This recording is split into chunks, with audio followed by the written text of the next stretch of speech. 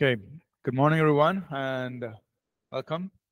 Let's take a moment to pray and we'll start. Let's pray together, please. Father, we thank you for this day. Thank you for this opportunity to come together around your word and come together to learn, to be equipped. We ask, Lord, for the work of your Spirit to fill us with wisdom, with understanding, and equipping, so we'll be able to serve you well and speak into the hearts and lives of people. We thank you, Father, in Jesus' name. Amen. All right. So today we get into our main lesson, or I'd say the first of the main lessons, lesson number 2, where we want to talk about the existence of God. Right? So lesson 1 was more of a introduction, was kind of giving us a framework, saying this is how we are going to approach this topic, and also from a biblical perspective, understand the spiritual side of things. Right? So now we start getting into various topics. Lesson number 2, we want to talk about the existence of God. Right? So how do we know that God exists? Right? How can we tell people? I mean, people ask us questions. How do we respond? Right? And we can look at it from a theological perspective. That means, here are the scriptures. This is what the Bible says.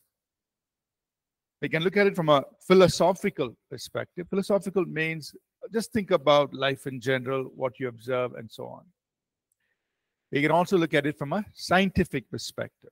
That means we look at what is there in creation,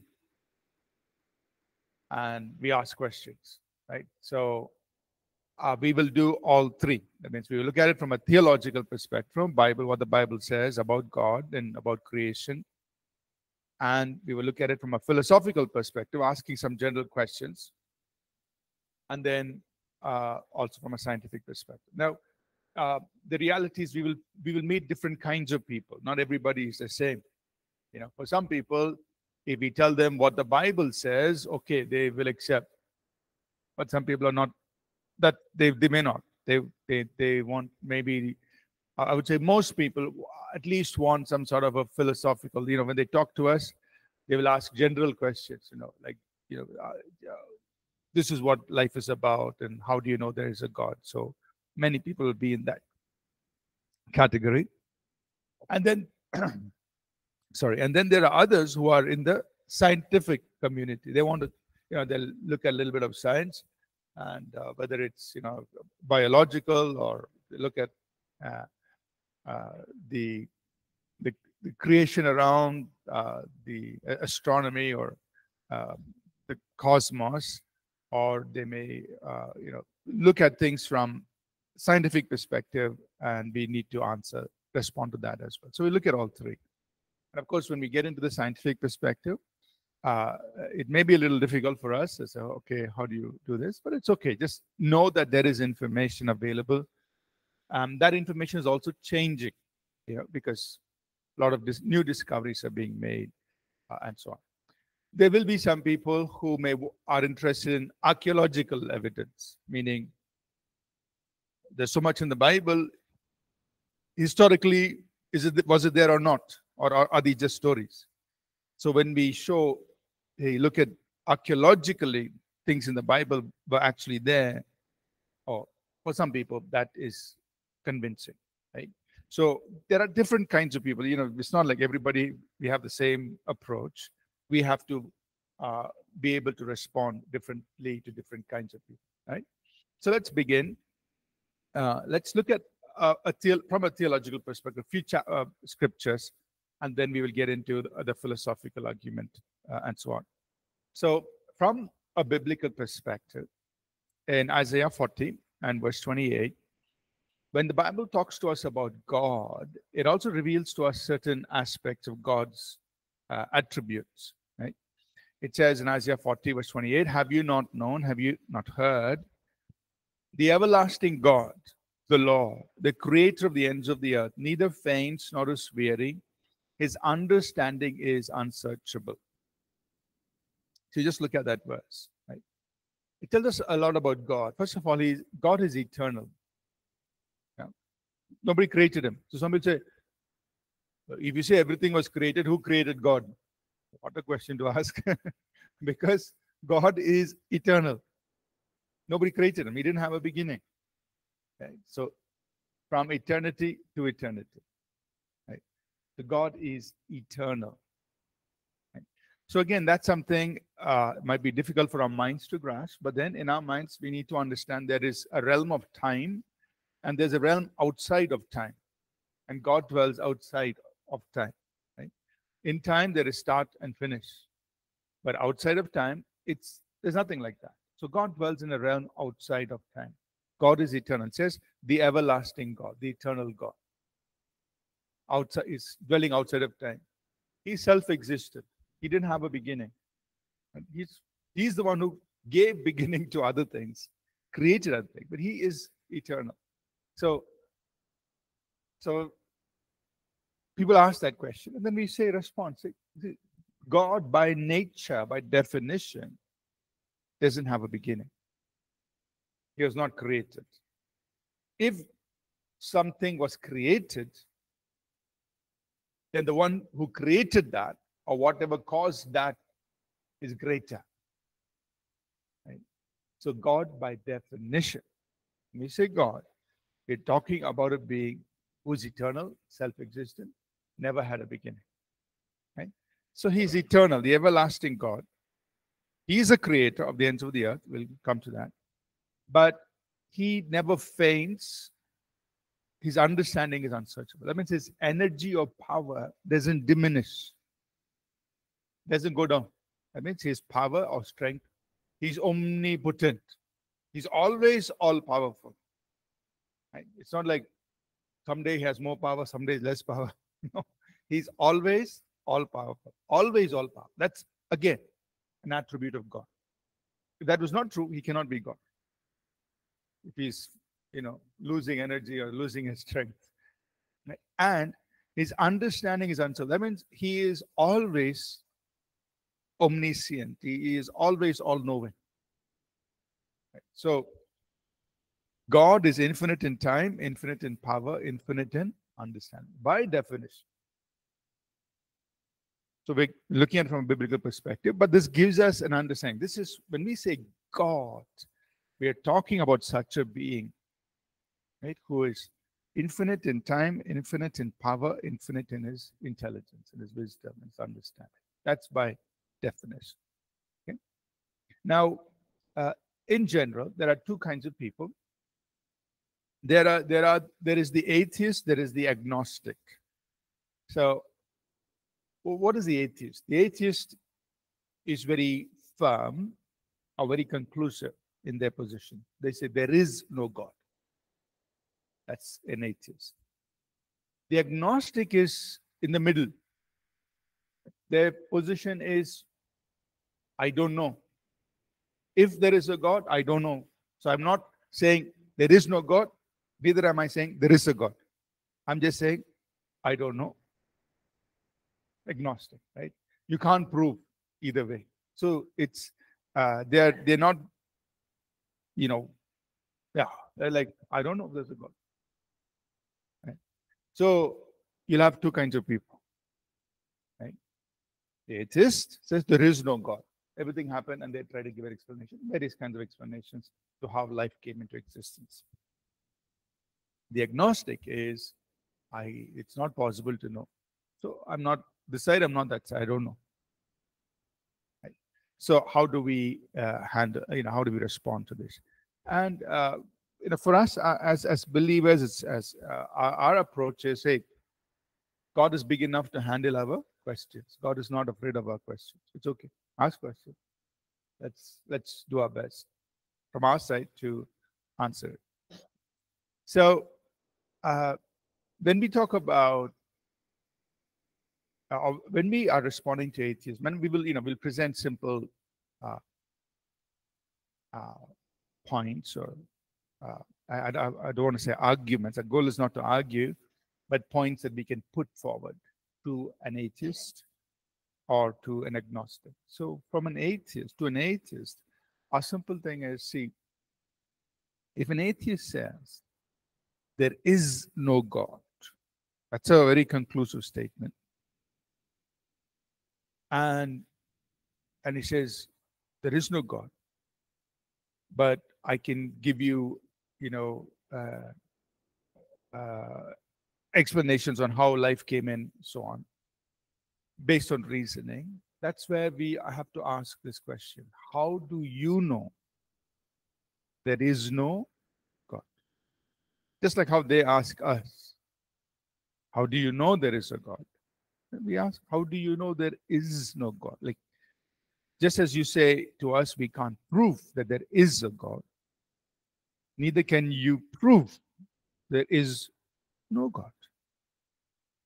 Same thing. Same logic applies to both sides. So you can't just tell, the atheist can't just tell us, oh, you can't prove there is a God. Well, you can't prove there is no God.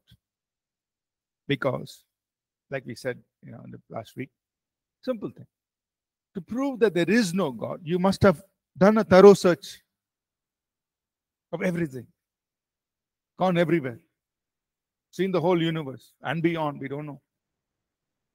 And a thorough search, then you can say, I searched everywhere, there was no God. But without doing that, if you jump to a conclusion saying there is no God, that is not a right conclusion. Right?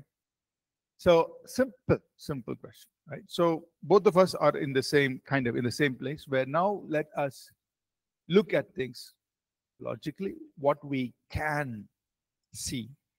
Right? Because neither the atheist nor the creationist, the person who believes in God, creator, has the capacity to search out everything. Right? We don't have the capacity. We are finite. God is infinite. Right? So it's like the finite mind trying to understand infinite God. It's not going to be possible.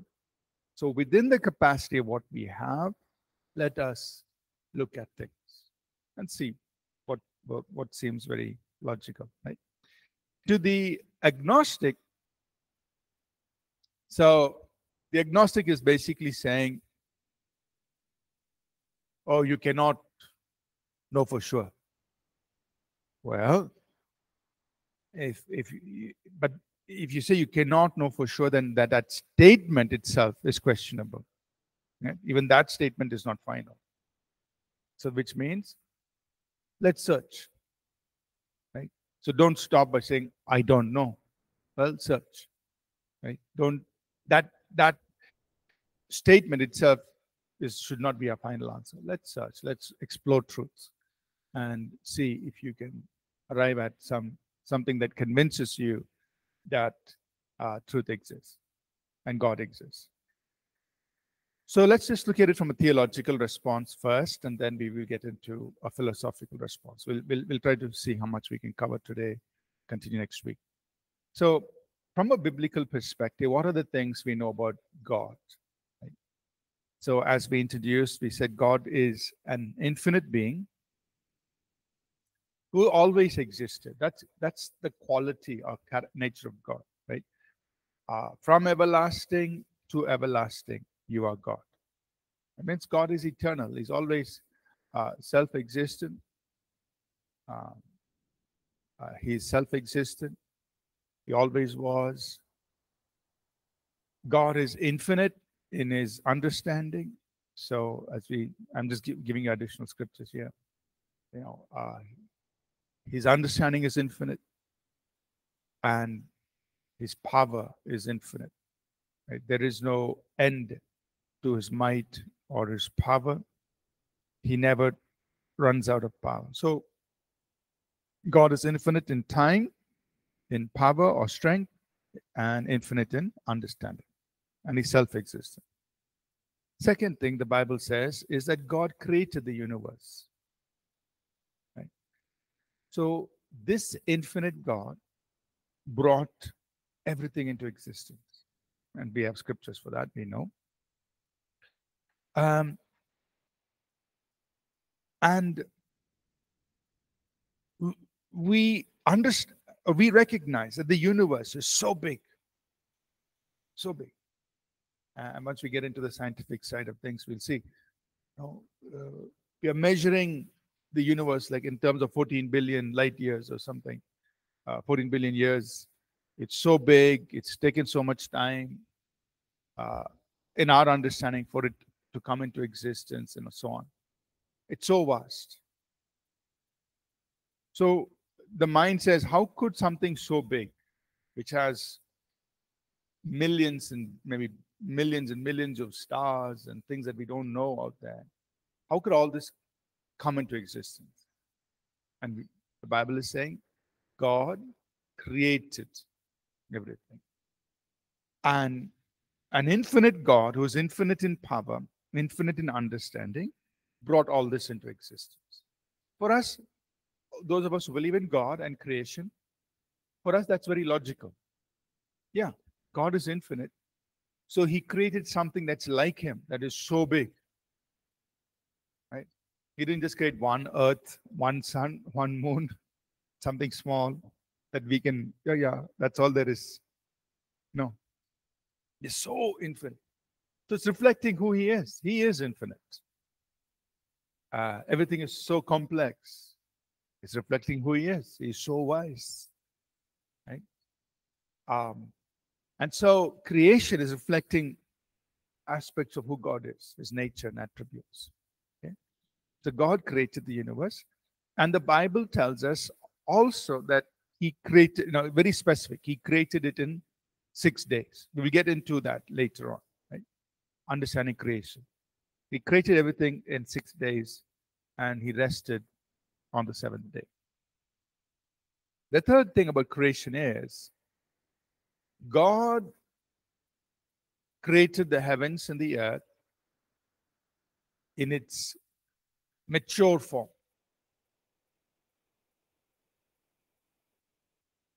So, why is that important? Because there are some people who try, Christians, believers, who try to make science and the Bible fit together. They want to accept what science is saying. They want to accept what the Bible is saying. So, if science is saying it was an evolutionary process that took millions and millions and millions of years, they want to fit that into the Bible. So, they would say things like, well, God just set things in motion and then he let the evolutionary process bring everything into existence. So God was sitting and watching millions of years. So they try to mix the two. But that is not what the Bible says. The Bible says 6 days he created everything. 6 days means 6 days. Don't change it. Then some people say, no, each day was 1 million years or some millions of years. No, a day is a day. And so these are things we have to talk about, right? How we respond to that. But there are some Christians who try to mix the two. When the Bible says 6 days, it's not literally 6 days. Each day was some time period of millions of years. So you can imagine God was sitting millions of years. Okay, slowly it's happening. Even to think of that is so illogical. Doesn't make sense. So we can't mix like that. No, just stay with what the Bible says. 6 days. So, what does it mean? It means that God, in the creative act of God, everything was created in a mature form. That means time, power, and intelligence was compressed in a moment. Example. Suppose God brought Adam and to you and say, tell me how old he is. You say, maybe 30 years. I don't know. You see Adam. Maybe he's 30 years old or 25 years. No. He's only 20 seconds old. And just breathe life into it. Just breathe life. It's only 20 seconds. He just came out of the ground. I just breathe like. But he looks like 20 years. It must have taken 20 years for him to come. Whatever, in our understanding. I don't know how old Adam looked when God created. But the point is, God breathed. He became a living being. He didn't say God breathed and a baby was born. No. So in that instant, a mature man, whatever age he must have been, right, for our understanding, a mature man was formed and created, formed out of the dust in an instant. Now, when we look at that, if we were there and we looked at Adam at that moment, the moment he was created, in our minds we'll say, he must be 25 years old. I don't, some age we will give. I just breathed. So what happened? In the creative act of God, time, intelligence or design, and power, it all came together in an instant. But according to our measurement, it will be some number of years. According to our measurement. Which is true. That will also be correct. No arguments. Yeah. If we say he's about 30 years of age. Yes. From now onwards, everybody who's 30 years of age will look like that. But in creation, it took a...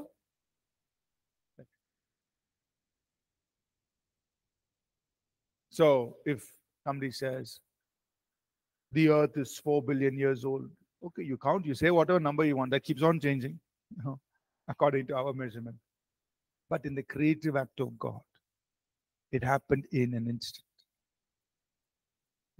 What, according to our measure, according to our calculations, we may say, so it must have taken so many millions of years to have taken place, or for it to come like this. In the creation, time, power, and design came together in an instant. So God created everything in a mature form. So that is why today, when somebody says, oh, look, according to our, whether you use carbon dating process or whatever measurement process, this must be so many millions of years old, or it must have been so many billions. We're not intimidated by it because we know in a creative act of God, all this happens in an instant. So again, look at some other examples when you come in New Testament. Jesus turned water to wine. He turned water to wine. It was so good, whoever, the governor, the leader of the feast, he drank. So, oh, this is nice. So in his mind, he must be thinking, you must have kept it in the cellar 100 years or something, whatever time it was. Just one second. They filled it with water, we served it to you. That's all. But in an instant, in a miracle, the water, what was water, then became something that in the natural would have taken a long time to make. Right? Same thing, multiplying bread and fish. In an instant, nice cooked bread. It's coming. Say, hey, it'll take 2 hours to make this. It's coming. It's just happening. Fresh bread. It's multiplying in an instant. So so like this, you can look at many examples. The point is, in the creative act of God, time, power, and wisdom all comes together in an instant. Okay? He created everything in a mature form. And the other thing we must also understand is that when God created things, He also set natural processes, natural systems in place. That means from now onwards, this will keep on repeating. Okay. So in Genesis chapter 1, we read, when he created the plants or the fruit, he said, you will bear fruit. The fruit will have the seed. So from then on, there was a process, a natural process God put in place. Seed will go to the ground. It will grow. It will become a plant, bear fruit. The fruit will have seed. And the seed will again go on the ground. It will keep on repeating. So God put that in place in creation. Okay. So for our minds, it's very clear how he created and what he did when he created. He put natural systems in place. What we are doing, or in science, what we're doing is we are studying these natural systems, these natural processes.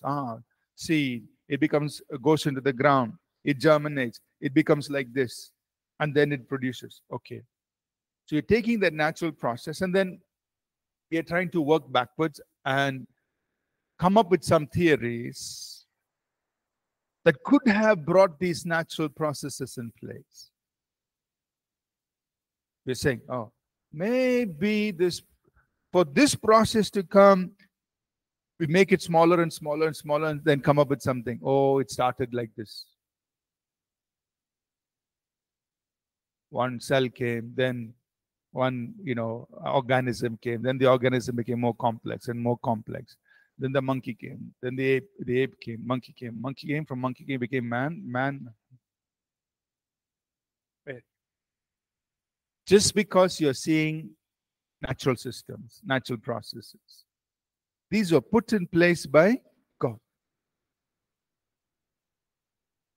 But just because we're seeing that, we can't come up with some theories of other processes that we have no idea about, which we've never seen, and which can never be reproduced.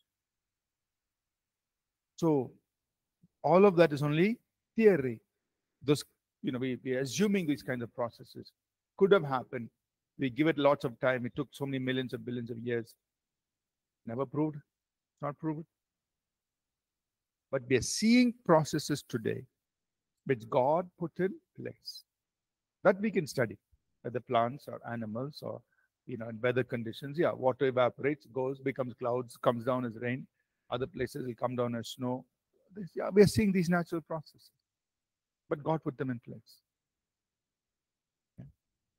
So these two very important things. And then what the Bible teaches us is that God entrusted the earth to man. Psalm 115, verse 16. The heavens belong to God, but the earth he has given to children of men. So it's okay. You be on earth, you take care of it. So God is helping us to understand things that we can see and so on. And number 4, this is something important. That God gives evidence to his existence by his creation. So somebody says, you say there is a God. Why he's not showing himself? Why can't he say, hello, everybody, every Monday morning, have an assembly. All the people on the planet, let them hear your voice. Speak to every human person all over the planet, every Monday. And everybody will know God is there. Why God is not revealing himself? If you're saying there is a God, why God is not showing himself? Well, the Bible has an answer for that. A very good answer. The answer is that God is revealing himself to us in his creation. He's revealing to us. So, scripture here, Romans 1:19-20. Because what may be known of God is manifest in them, for God has shown it to them. That means God is revealing himself to us. How and where? Verse 20. From the creation of this world, his invisible attributes are clearly seen. The invisible attributes of God are seen in creation. They're being understood by the things that are made, even his eternal power and Godhead, so that they are without excuse. So verse 20 is very critical. That the invisible attributes of God are made known to us in creation. So if we are saying, God, why you're not revealing yourself to me? God is saying, hello. I'm everywhere you're going.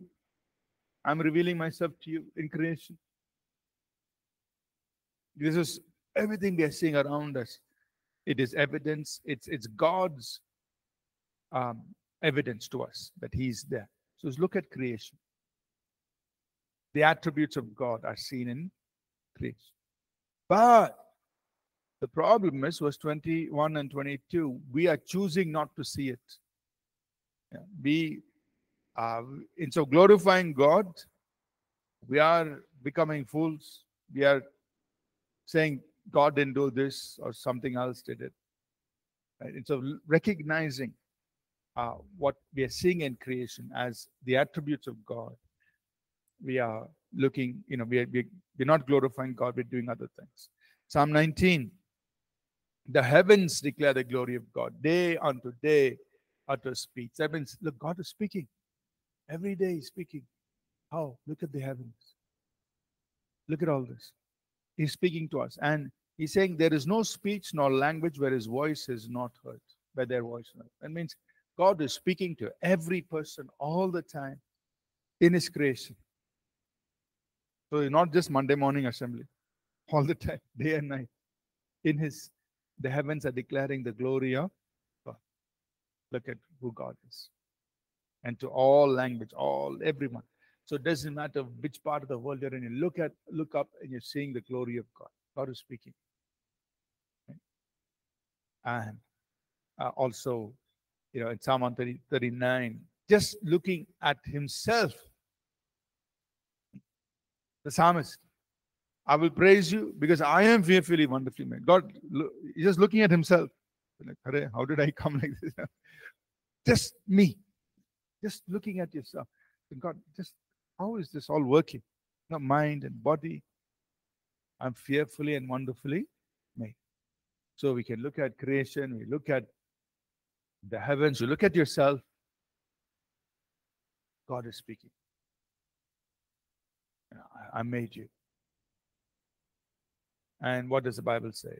The fool, Psalm 14:1, the fool has said in his heart, there is no God.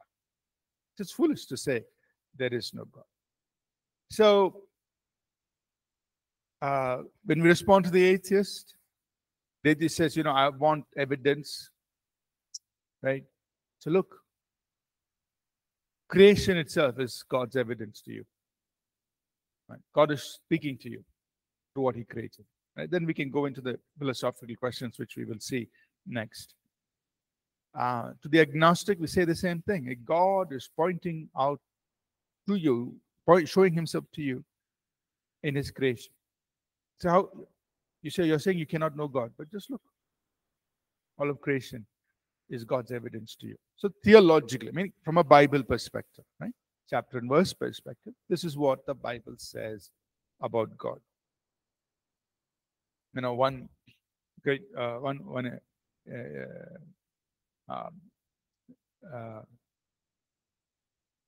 philosopher or an atheist, he made the statement. He said, if I see God, I'll ask Him, why did you give so little evidence of your existence?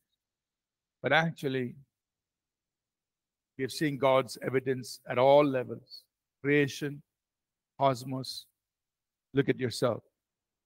All of these are evidence to God's existence. Okay? So theological. Now let's move to the philosophical, which is just thinking about life and thinking about things in general. First one is what we will say cause and effect. Right? That means every effect must have a cause. Every effect must have a cause. Example, we are sitting here. Suppose one ball comes flying inside. What will we all look for? From where it came? And suppose I said, no, the ball just came. No. Somebody must have thrown it. Somebody must have hit it. So you look outside. Maybe so the effect, a ball flying across, has to have a cause. You cannot have an effect, which is in this case example, a ball flying inside this room, without a cause. If I'm trying to convince you, the ball just came by itself. It took millions of years, and the ball was formed in the air at that time. Millions of years. And then it just went. Something is wrong with this pastor. Today he has lost his mind. Because logically, you know, somebody has to throw it or hit the ball or something. Right? So that is the first thing. Just simple, it's just simple logic. Simple logic. And every person will agree to this. Every effect has to have a cause, something that caused it. It can't just happen by itself. So, what we are saying is, the effect we are seeing, creation, has to have had a creator. We can't say it just came by itself. Just happened. Just came from nothing. No. There had to be a creator who could have so much of wisdom, so much of power to bring everything into existence and to keep everything in place. Okay? So the effect that we are seeing, which is all of creation, has to have had a creator. The second is that just as creation attests to a creator, a design calls for a design. Right? Suppose, so I say this mobile phone.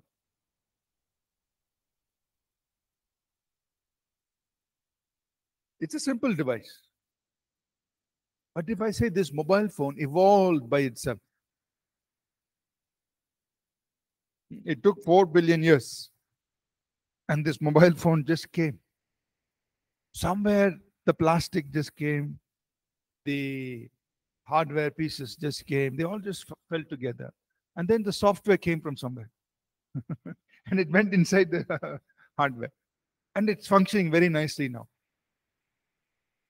Battery also came. Everything came. And it just happened. But it took a long time. Some millions of years. And this came. None of us would believe that. No. This was made in a factory somewhere. Somebody manufactured it. Somebody wrote the software. People wrote it. And somebody put it together. Because there is design in it. And it's very intelligent. It's very, there's a lot of design, a lot of thought. Somebody or a group of people who could do all this, they put their minds together and they made it. That's how we know it came. Now, the universe is much more complex than this mobile phone. Much more complex. So many. You take a leaf, you take all these birds, animals, people, systems in the environment, so many things. Everything has design, intelligence.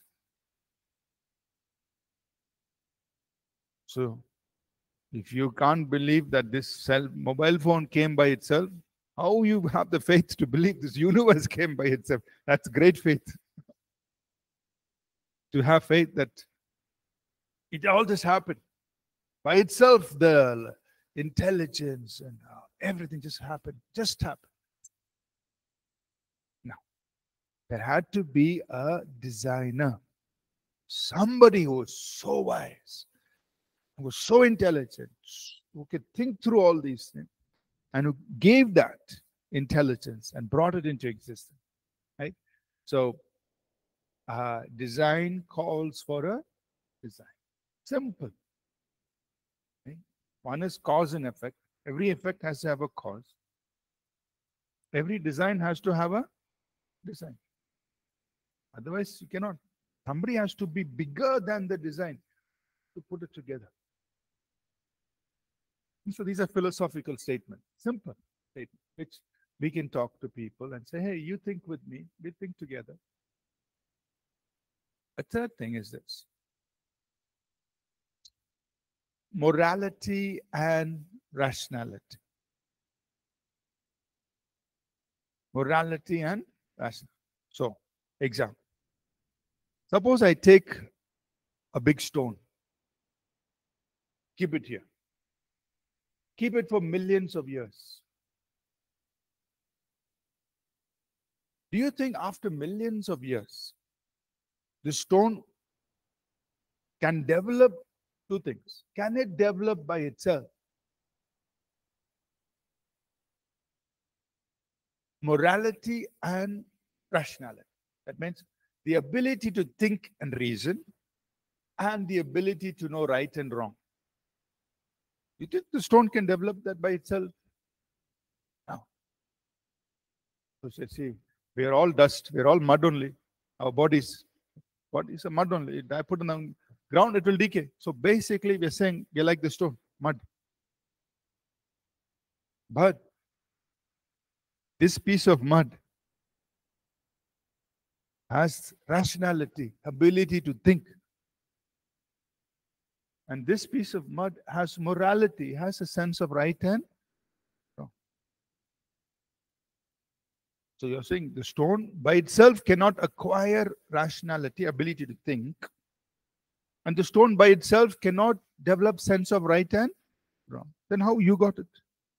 If you're saying you came from carbon molecules from somewhere, over time it evolved, now you're here. You're from the mud only.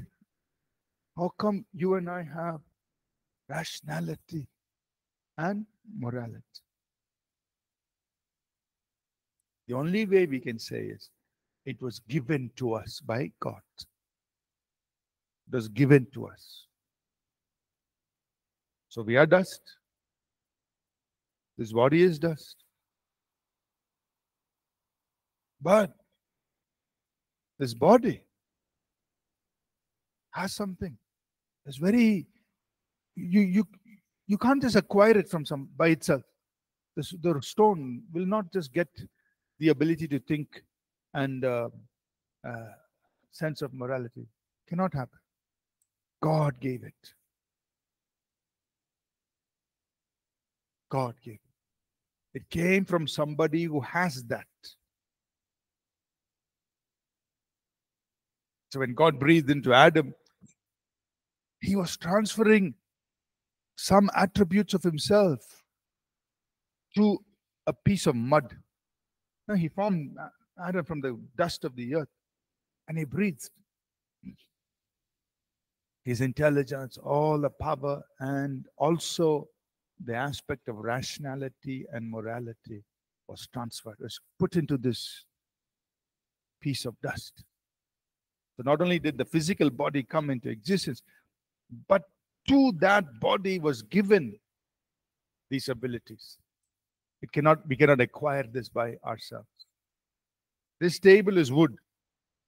It only remain wood. It will never be able to acquire rationality and morality. Never. You can do what you want with it. Or any kind of chemicals on it, do what you want. It will never acquire that. It has to be given from somewhere.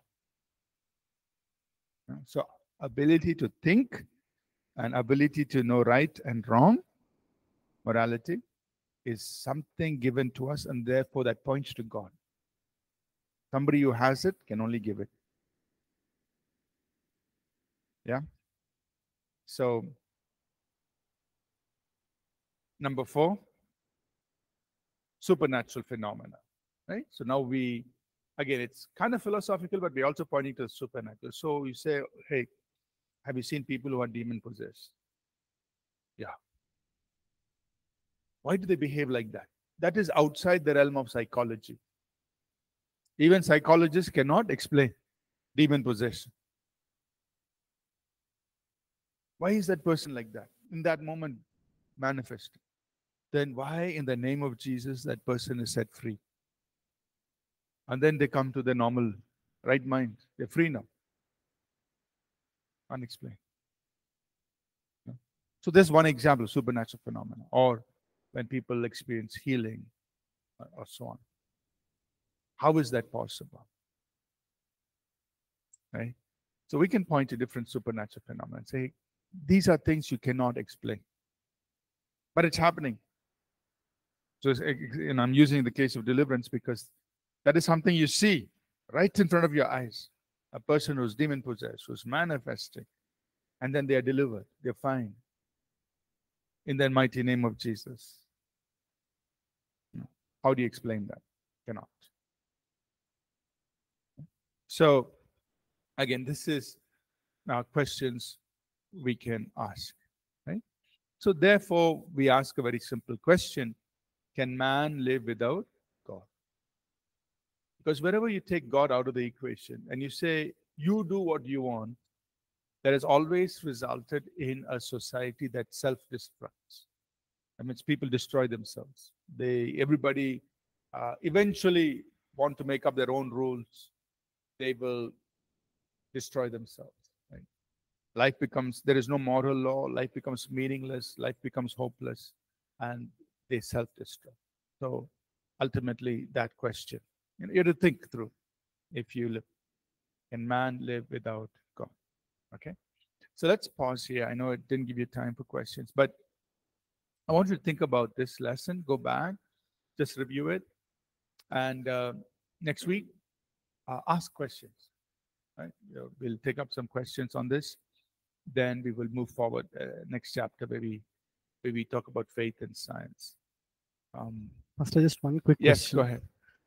I've always had this question for a very long time. See, right now we are in 2024 AD. Yes. Okay, and when we say the universe is like around millions of years, light years, whatever. And then you have a scripture portion in 2 Peter 3:8 which says, for God, 1,000 years is like a day and a day is like 1,000 years. Yeah. So how does one actually correlate? Right. So when the Bible tells us that, a day is like 1,000 years and 1,000 years like a day, basically that Peter states that. Basically he's saying time doesn't matter to God. Yeah, that's the basic what he's saying. So we shouldn't take that as 1 day equals 1,000 years or 1,000 years equals. No. Basically, it's just a statement, a figure of speech saying time doesn't matter to God. Right? That's all. So we leave it at that. And when we will come to this chapter on creation where we are looking at what the Bible says and what science says. How do we answer? How do you respond to that? We will address that. Yeah. Okay. So I'm sorry I didn't give enough time for questions today. We will pause here today. Next week, if you have any questions, we'll start with that, and then we will get into our next lesson. Thank you. Think about these things and come back with questions. Thank you, everyone. Bye now.